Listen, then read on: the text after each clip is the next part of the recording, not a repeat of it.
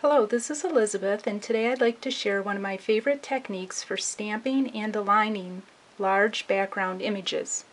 To begin, place the stamp face up and then apply ink. To a second acrylic block, attach your cardstock with temporary adhesive. Turn the block over, and looking through the acrylic block, you'll be able to see the design and align the pattern. Press into the block and apply firm pressure. Remove the block and peel off the cardstock. As you can see here, this gives you a nice horizontal and vertical alignment.